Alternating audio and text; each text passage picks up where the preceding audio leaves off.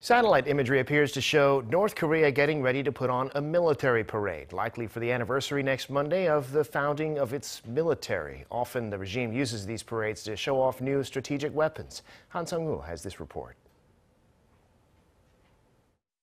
North Korea, ahead of Monday's 90th anniversary of the founding of its People's Revolutionary Army, appears to be preparing for a large-scale military parade. Radio Free Asia reports that more than 12,000 troops gathered on Sunday at the parade training grounds at Mirim Air Field in eastern Pyeongyang, citing satellite imagery provided by US-based Planet Labs. The pictures showed the troops marching in formation along with scores of vehicles. The day after, 22 fighter jets and 11 helicopters were seen lined up near one of Sunan International Airport's main runways, likely to be flown over Pyeongyang as part of the parade. And based on pictures from Sunday and Monday, there were crowds of people not described as military at Kim Il-sung Square, which is where the parade, if held, will take place on or around April 25th. This would appear to indicate that preparations are in their final stage.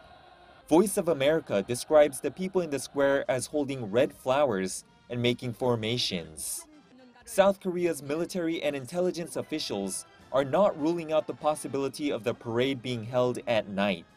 One informed source said Monday that North Korea could mobilize as many as 20,000 troops and a range of military equipment, including armored vehicles and transporter erector launchers used to fire missiles. The source noted the regime could even showcase its intercontinental and submarine-launched ballistic missiles.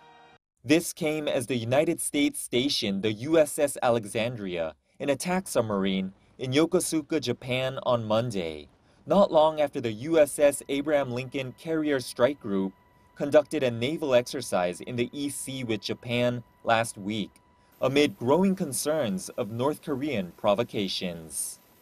Seong-woo, Arirang News.